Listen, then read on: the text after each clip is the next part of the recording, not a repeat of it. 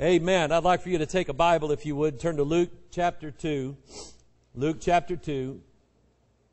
And then Hebrews chapter 10. And God laid that verse on my heart just a little while ago during the prayer.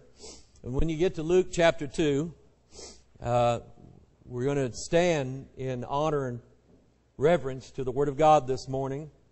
The Word of God, Jesus, is in our presence this morning. Open that Bible up and you'll see Him. Okay? So when you get there, would you please stand? Luke chapter 2.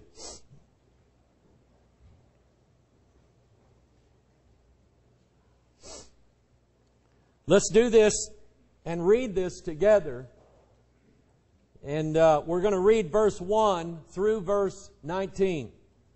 So as you read this, just let it go into your heart as it comes out of your lips. And let's lift our voices. There's no better way to do that than just by giving God His Word. Amen. So let's read this out loud together, starting in verse 1. And it came to pass in those days that there went out a decree from Caesar Augustus that all the world should be taxed. And this taxing was first made when Cyrenius was governor of Syria. And all went to be taxed, every one into his own city. And Joseph also went up from Galilee, out of the city of Nazareth, into Judea, unto the city of David, which is called Bethlehem, because he was of the house and lineage of David, to be taxed with Mary, his espoused wife, being great with child. And so it was that while they were there, the days were accomplished that she should be delivered. And she brought forth her firstborn son, and wrapped him in swaddling clothes, and laid him in a manger, because there was no room for them in the inn. And there were in the same country shepherds abiding in the field, keeping watch over their flock by night. And lo, the angel of the Lord came upon them, and the glory of the Lord shone round about them, and they were sore afraid. And the angel said unto them, Fear not, for behold, I bring you good tidings of great joy, which shall be to all people. For unto you is born this day in the city of David a Savior, which is Christ the Lord. And this shall be a sign unto you. Ye shall find the babe wrapped in swaddling clothes, lying in a manger. And suddenly there was with the angel a multitude of the heavenly hosts, praising God and saying, Glory to God in the highest, and on earth peace, goodwill toward men. And it came to pass, as the angels were gone away from them into heaven, the shepherds said one to another, Let us now go even unto Bethlehem, and see this thing which is come to pass, which the Lord hath made known unto us. And they came with haste, and found Mary and Joseph and the babe lying in a manger. And when they had seen it, they made known abroad the saying which was told them concerning this child. And all they that heard it wondered at those things which were told them by the shepherds. But Mary kept all these things, and pondered them in her heart. Now in Hebrews chapter 10. I'll give you just a minute or two to turn there. Hebrews chapter 10.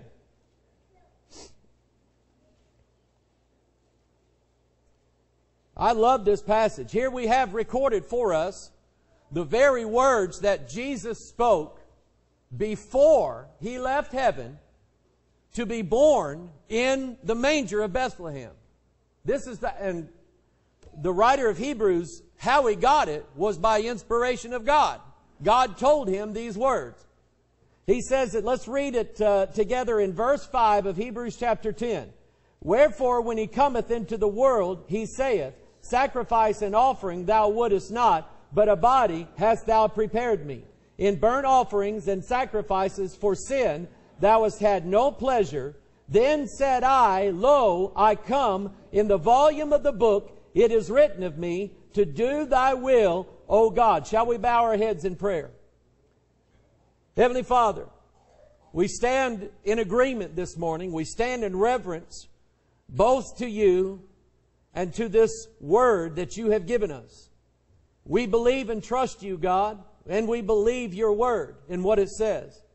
We believe that our Savior was born as a baby in Bethlehem and born of a virgin.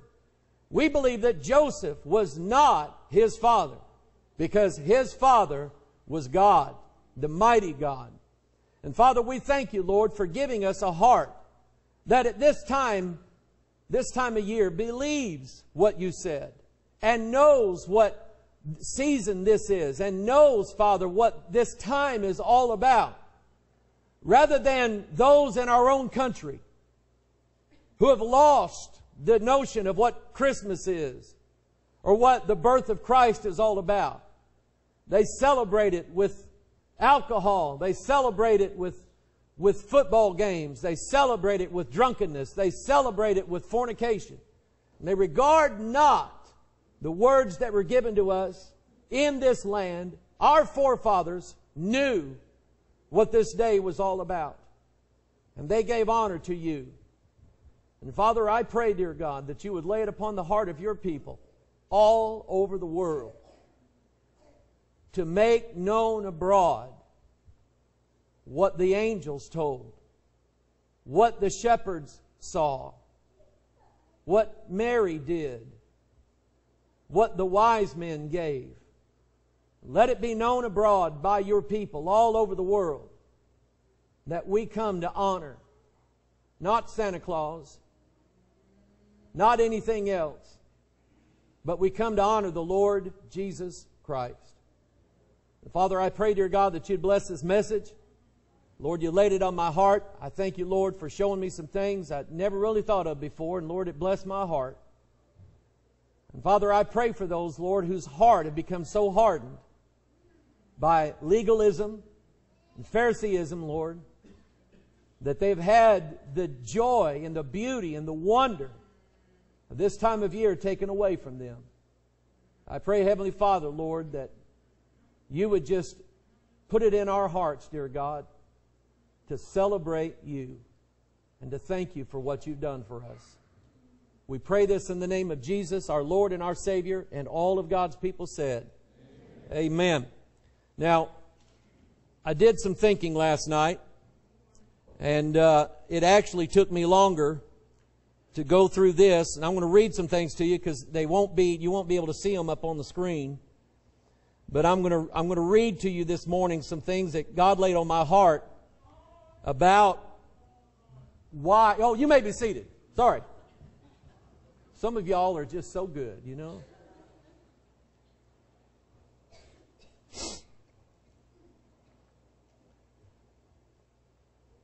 I posted some things last night that I didn't read the comments.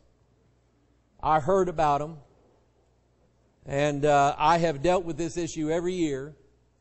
And I've been kind and courteous to people who, there are some who feel like maybe God is telling them not to have any kind of recognition of December 25th and the birth of Christ and so on. I don't want to defile anybody's conscience. If God really said that to them, I agree with what Paul said when he talked about how some regard a certain day, and there are some who regard all the days. And he said, to the one who regards a certain day, to the Lord he regards that day. To those who regardeth all the days, to the Lord they regard all of those days. And so I don't want to take that away from somebody if God has genuinely laid that on your heart. But then the accusations begin to fly. To those who, by tradition, this time of year, we celebrate and honor the birth of Jesus Christ in this world. Now, it quit being about Santa Claus a long time ago for me. It quit being about what I was going to get for Christmas or what I was going to give somebody. I mean, I haven't turned down any of the presents yet. Okay? But if I don't get anything, I'm old enough to where I don't cry anymore when I don't get something. Okay? So I can handle that. It's not about that for me. What it's about for me is the significance of this particular time. Now, we know that Christ was not born on December 25th, year one. Okay? When Christ was born, we do not know. The Bible does not tell us. So you know what that means? If you, hear me out, kids. If you want to have a celebration of the birth of Jesus Christ in June, you can do it. Did you hear that, kids? So maybe you can talk mom and daddy into having it twice a year. And you would be just as right in doing that in June as you would be December 25th. Because the Bible doesn't tell us what day Jesus was born. And some use that to say, see there, since we don't know, we can't do it. And I'm here to tell you, I went through the Bible last night, and I was just awestruck at the significance of how much of the Bible speaks of this one day. The day that Jesus was born. Let me run down kind of what I'm talking about. In Genesis, the very creation of the first man, Adam, speaks of Christ's birth as he is called. Adam was called the Son of God. That's in Luke chapter 3, verse 38. The day that Adam was born, God counted him as a son of God. And his birth, or his creation, is a foreshadowing of Christ's birth. The very first prophecy in the Bible, in Genesis 3:15, was about the birth of Jesus Christ. When it said, the seed of the woman shall bruise the head of the seed of the serpent. The second human born on this earth, Abel, is a foreshadow of Christ's birth, and you'll find that in Genesis 4. If you'll see Abel as a type of Christ, you'll see that he was slain by the wicked one, just like Jesus was. Christ's birth was the seed mentioned in Genesis chapter 12, the seed of Abraham, by which all the families of the earth would be blessed. That's what God told Abraham. He said, in thy seed shall all the families of the earth be blessed. And he was referring to the birth of Jesus Christ. The birth of Isaac as a child of promise speaks of Christ's birth. So also does the birth of Jacob. Remember, Esau was born before Jacob, and yet Jacob was the one chosen. The birth of Jacob as the one who receives the inheritance. Christ's birth is seen in Joseph, who is his father's beloved son. His birth prophesied by Moses' birth, as both Pharaoh and Herod tried to kill both Moses and Jesus. His birth spoken of in the law of the firstborn son belonging to the Lord. You'll find that in Numbers chapter 18, verse 15. The birth of Samson foreshadows Christ's birth, whose parents were foretold by the angel of the Lord. That's in Judges chapter 13. That's exactly what happened with Jesus. Are you catching where I'm going with this? As in Samuel's birth. Samuel, 1 Samuel chapter 1, who was given to Hannah, who gave him back to the Lord, so Christ was given to us, and then he returned to God. Christ's actual birth was prophesied in Genesis 49:10 when it said, called him Shiloh. Numbers chapter 24 verse 17, the Bible calls him a star with a capital S. 2 Samuel chapter 7 verse 12. 1 Kings chapter 13 verse 2. Isaiah 7:14, for unto us a child is born. Isaiah 9:6, for a virgin shall conceive and bring forth a son. Isaiah 11:1, he is the seed of Jesse, the stem or the rod of David. Micah chapter 5 verse 2 gives the exact location that Christ was to be born. That's where Herod asked the scribes, they said, where's he born that is to be king of the Jews? They went through the Bible and they said, that's in Micah chapter 5. That the one who was going to be born in Bethlehem, whose goings forth have been of old from everlasting. This verse here, Hebrews chapter 10, popped into my head while we was praying a while ago. He's actually quoting from the book of Psalms. And it was recorded what Jesus said right before he left heaven to come to be born of Mary. He said, lo, I come. In the volume of the book, it is written of me to do thy will, O God. You see, the whole Bible, if you start thinking about it, speaks of and gives honor and reverence to this one day. That is the birth of our Lord Jesus Christ. Let's see here. Precise details of His birth are given to us in 2 of the 4 gospel accounts. The book of Matthew and the book of Luke give us the precise details of His birth. His birth was celebrated by John the Baptist, who leaped in the womb of Elizabeth when she found out that Mary had conceived and was going to bring forth a child. So, all y'all that want to call us pagans for celebrating the birth of child, get in line. And if you're going to start accusing us, start with John the Baptist first. I'm not done. His birth was celebrated by a multitude of angels who sang songs in His honor. Glory to God in the highest, and on earth peace, goodwill toward men. His birth was celebrated by the shepherds, first by their adoration of baby Jesus, then by making known abroad and praising God for the birth of their Savior. His birth was celebrated by Simeon, who was promised that he would not die until he had seen the Lord's Christ.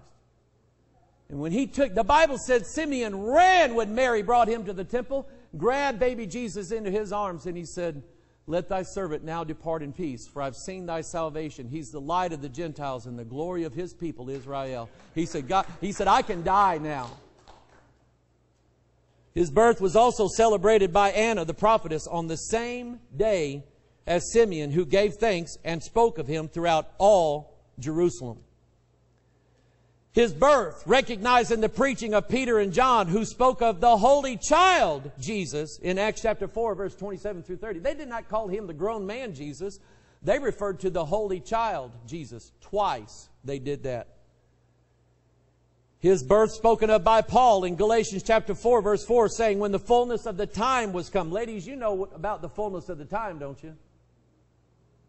When the water breaks and you say, honey, the fullness of time has come. Not quite like that.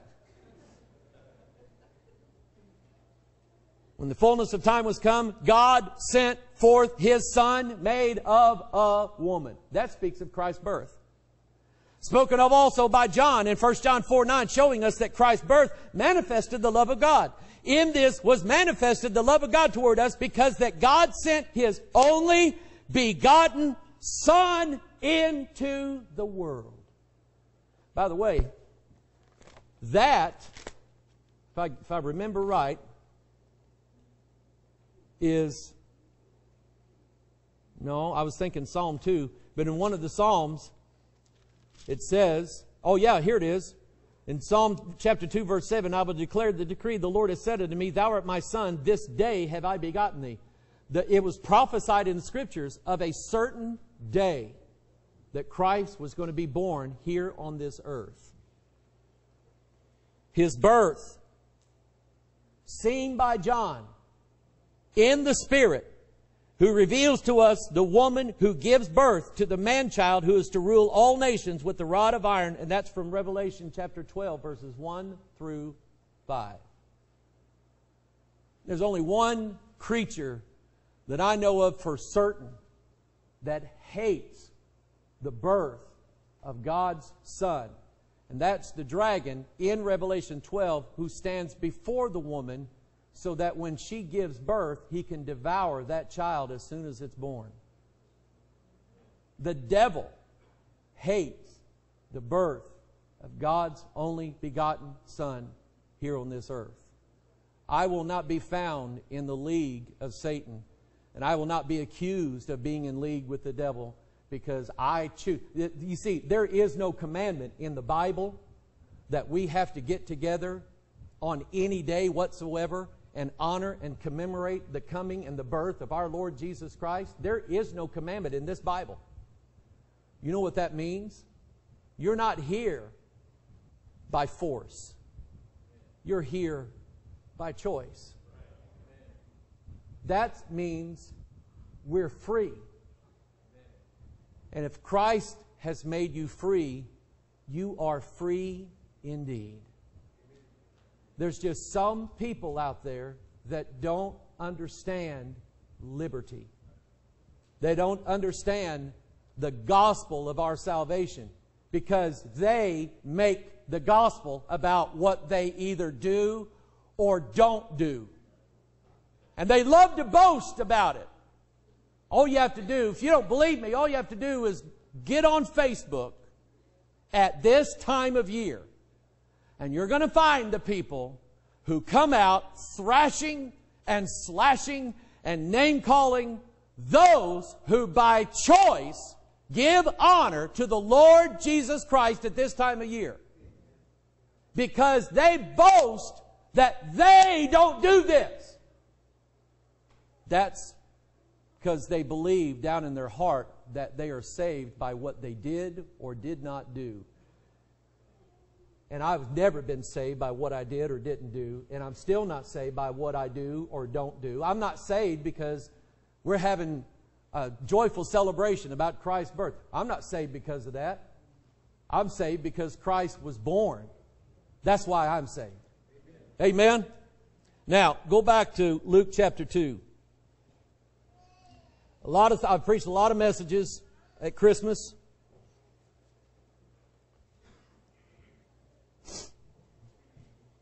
It is by tradition, we call it Christmas, even though we're not Roman Catholics. We don't celebrate His Mass. We don't do that. We don't believe that Jesus shows up and becomes a piece of bread that you eat. Okay? We don't believe that. But by tradition, it's called Christmas. You can call it the birth of Christ. You can call it Feliz Navidad, which references the birth. That's Spanish, by the way. I speak Spanish. Feliz Navidad. Prospero año y felicidad. See? I speak Spanish. And so, I don't know what else to call it other than what we've called it all along. But here's something I think of every time this year. And this, I don't know, I've got it in my notes and it didn't show up here. I think it got cut off on the bottom. Do you know those wise men that came? They came to Bethlehem. It wasn't quite on the very night that Jesus was born, because Mary and Joseph had already found a place to live there in Bethlehem, but they weren't in Bethlehem very long. But these three wise men came and they followed a star. Now, the Greek word wise men there is the word magi. And I know what that means. These wise men were not Christian men. They were not God-fearing, King James Bible-believing, born-again Christians. They were pagans. And yet, God showed them the light. And by their wisdom, they decided to follow that star. And that star, that was not Jupiter. That was not, Sirius, the dog star, or Orion. That was not anything like that. That was an angel that guided them to the very house that Jesus was in. And they went into that house and they offered Him gifts of gold, frankincense, and myrrh. And did you know that Isaiah prophesied? Isaiah prophesied that kings would come and adore Him and offer Him gifts of gold and frankincense. It named them by name. And God favored those men so much that He knew that Herod was waiting for them to come back and he would have killed them. And so they were told by God to go back a different direction. See, God saved those men, even though they were pagans and astrologers and divination people, and yet God saved them.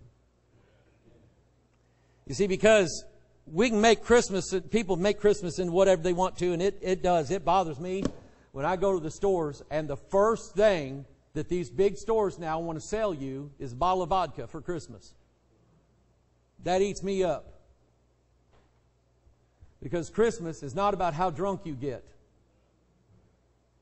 Christmas is not about how much... there's an Aldi's commercial on where this mom, she's got her little brat kids running all through the house, and she's got a bottle of white wine that she bought from Aldi's. She said, looks like it's going to be a white Christmas.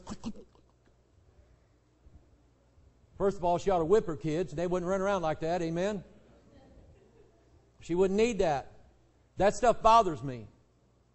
Because you don't add drunkenness to your sin to celebrate Jesus. And to them, it's about the best present, the biggest TV on Black Friday, or getting an iPhone 20, or about putting in the most food, or watching the most football games, or whatever. It's not about that. Now, I'm not saying watching a football game is evil. I'm not saying having family get-together is wrong. I'm not saying that giving nice gifts to people, there's something wrong with that. I'm not saying any of that. I'm saying that they ought to keep the Lord first in His day. If you're going to celebrate what we know to believe, the celebration of Christ's birth in this world, then leave the whiskey and the vodka and the Santa Claus out of it and honor the Lord first, and He'll give you everything else after that. You see, here's what it really is about. It's not about all that. It's about Christ, and this is how the angels introduced Him. He said in Luke chapter 2, verse 11, "For unto you is born this day in the city of David a Savior." A Savior, which is Christ the Lord. And I want you to ask yourself this morning, do I need a Savior? Can I tell you what your Bible says about the Virgin Mary?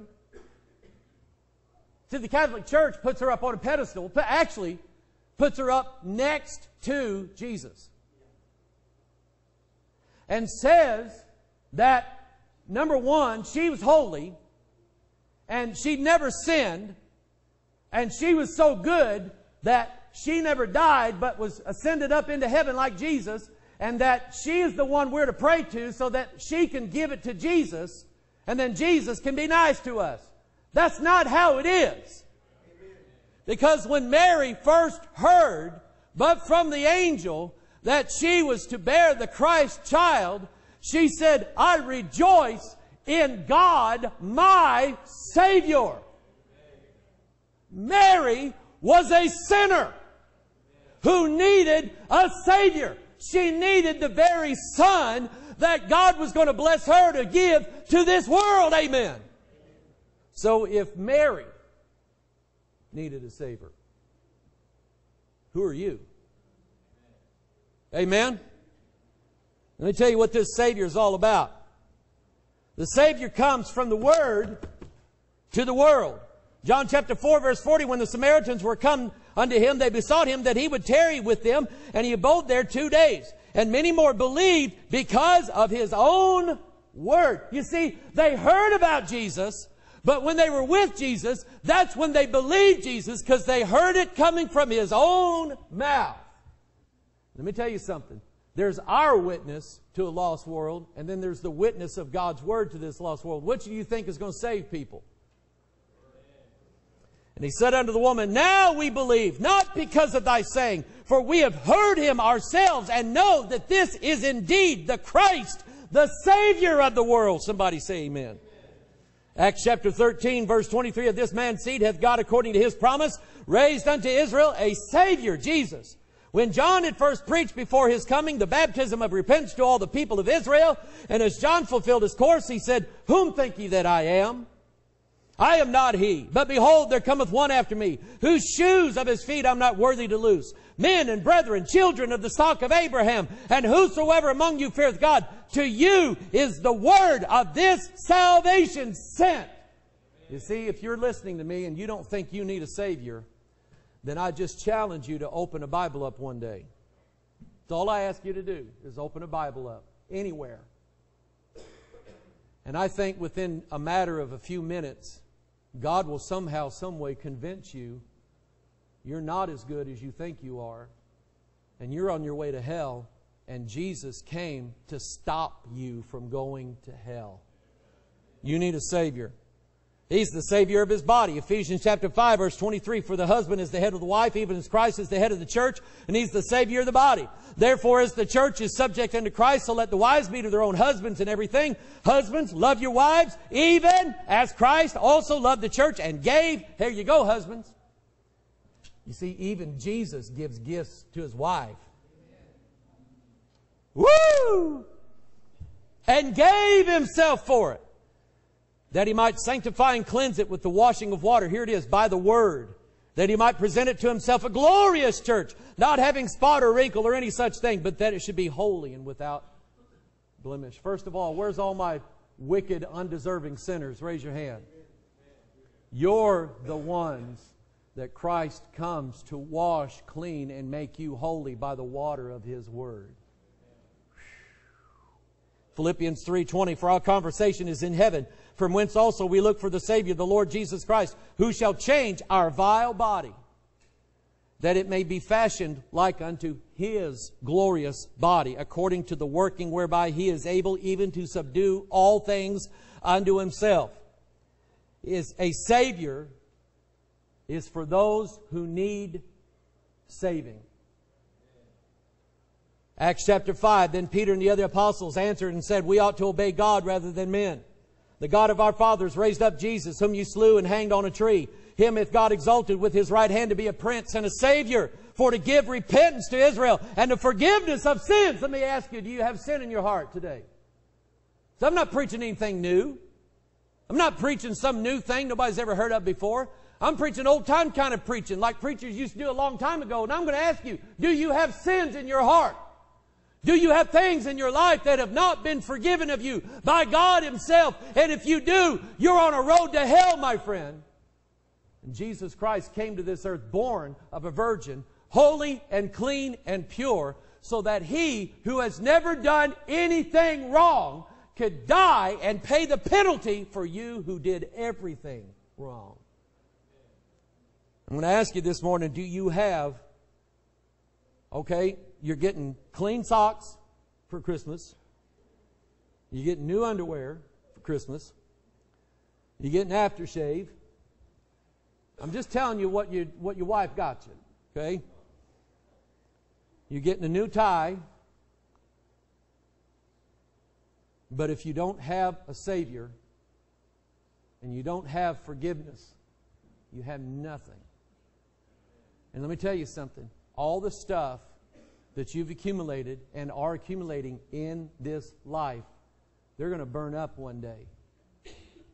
And at the end of your life, all you'll have is forgiveness of every sin you've committed. If you offer me the world, I'll turn it down if I can have my sins forgiven. Paul told Timothy in 1 Timothy chapter 2, for this is good and acceptable in the sight of God our Savior, who will have all men to be saved and to come unto the knowledge of the truth. For there is one God and one mediator between God and men, the man Christ Jesus, who gave Himself a ransom for all to be testified in due time. What have you done that's so bad? What have you done that's so terrible that you think you can't be saved? You think you can't be forgiven? Let me introduce you a church full of very bad people. Bad, wicked people whom God has had mercy on and forgiven them of all of their transgressions and their sins. See, I hear God's people say amen. But you got to believe. You got to believe. You can't buy it. You can't go to church for 4 straight years and get a little piece of paper that says you're a member, therefore you're going to heaven. It doesn't work that way. You know there's members of churches that don't even believe the Bible? What does that say to you? Membership does not save you. Doing good deeds does not save you. Believing in Christ does. This is a faithful saying, worthy of all acceptation. For therefore we both labor and suffer reproach, because we trust in the living God, who is the Savior of all men, especially of those that believe. For 2 Timothy chapter 1, who hath saved us and called us with an holy calling, not according to our works, but according to His own purpose and grace, which was given us in Christ Jesus before the world began. This thing wasn't just God said, well, you know, they're all sinners. I think somebody needs to die for their sins. Who can we do this? God thought of this before the world began. Somebody say amen. Amen. By the way, that says He's a faithful Savior. While you were a sinner, Christ died for you.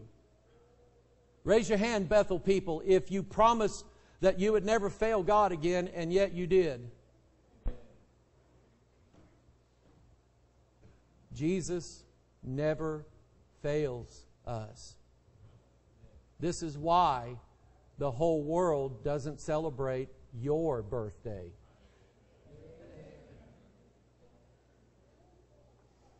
By the way, He's the only one. Don't fall for the liberal lie that says Buddha and Muhammad and all these other religions can save you. They're all roads to God. That's a lie. Isaiah 43:11, I, even I, am the Lord, and beside me there is no Savior. Isaiah 45:21, tell ye and bring them near. Yea, let them take counsel together, who hath declared this from ancient time, who hath told it from that time. Have not I the Lord? There is no God else beside me, a just God and a Savior. There is none beside Him. Let me tell you about a young man. How old is he? 11? Did you say 11? Your nephew? Huh? 14 years old. And he is trapped in a North Africa nation. And he has all the papers. He's an American citizen. Has all the papers that he needs to come back to America. And he tried to leave, and they caught him because they hate the fact that he believes in Jesus Christ. Did I tell it right? That's going on right now. Right now.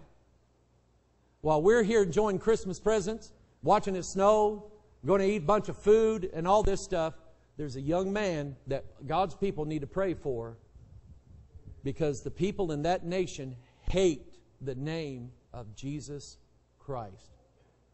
So don't give me this nonsense. Well, there's salvation in all the religions. Really? Well, what about the religion that wants to kill everybody in our religion? There's no salvation in that. There's only death and hate. So what's his first name? Jesse. Issei is the actual name. Jesse is the American version. We'll call him Jesse. You pray for Jesse, 14 years old, trapped, and only God can set him free. So this morning, we're going to pray for this young man. And you're going to tell God, thank you, that God allowed you to be free. Do you need a Savior? You need a Savior. And there's only one. And it's not you. You know what the Bible says? Is there any place where it said a man saved himself? It's not possible that you can save yourself. Someone has to save you. Like a fireman rushing in the house, or a police officer standing between you and harm's way, or the rescuers pulling you out of the wrecked car, rescuing you because you could not rescue yourself, or the governor signing a piece of paper stating that you've paid for your crimes and I'm going to release you. You can't release yourself from jail. That has to be done for you. And there's only one that can do it for you. And His name is Jesus. And we spend all morning singing songs in His honor and praising Him and glorifying Him. And we join a company of angels who glorify God together with mankind in saying, this is the one and only Son of God, born to save us from our sins. Do you need a Savior? I want you to bow your heads. I want you to think about Jesse, 14-year-old boy who's not getting gifts for Christmas. He's not going to eat ham and cookies. He doesn't get to see it snow. Can't be with family. This evil people have a 14-year-old in jail because he believes in Jesus. That's his crime. How blessed you are. And yet, he's free in that with Jesus in his heart. It doesn't matter what they do to him. Even if they kill him, he'll be free in eternity with Jesus in heaven. Will you? See, there's a worse bondage, and I preached on this last Sunday. There's a worse bondage than even being in prison in a third world nation. It's the bondage of your own sins. And you're going to have to pay the price for those sins. Unless you'll believe that one man already has paid the price for your sins. One man already has.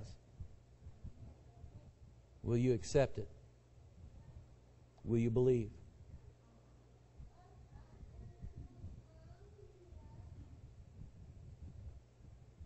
I'm going to give you a moment, and I want you to pray. I want you to pray for Jesse, that God will reach down and release him. And God will be glorified. And then most sinners over there in that country would see the power of Almighty God and find out they're worshiping the wrong one.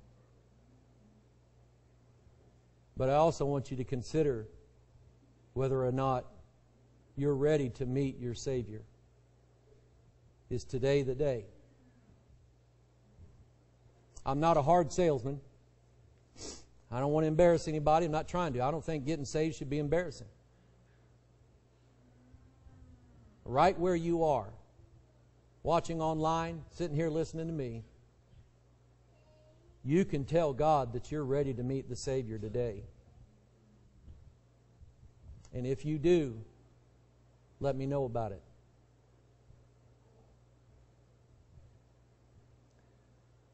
Father, I come before you and I offer you these people. I lay them at the foot of the cross. It is yours to save them. It is theirs to receive it or reject it. But I lay them at your feet. I thank you for the gospel. I thank you for Jesus. I don't think, Father, that I could spend a lifetime saying enough about what Jesus has done for me. And so, Lord, while I live, while I breathe, help me to spend what time I have sharing with others the real Jesus and the gospel. God, if you can save me, you can save anybody if they'll just believe. So, Father, I pray that somebody hearing my voice, and Lord, they could be 5,000 miles away in Kenya. They could be in New York. They could be in Canada, in the Philippines. They can be anywhere. And I just pray, God, that one, just one, would come before you today and say, Father, I'm ready to receive my Savior Jesus. Father, I pray, dear God, for Jesse. Lord, I don't know him.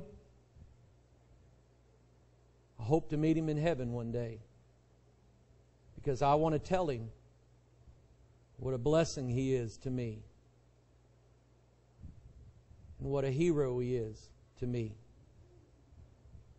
for suffering the greatest form of persecution.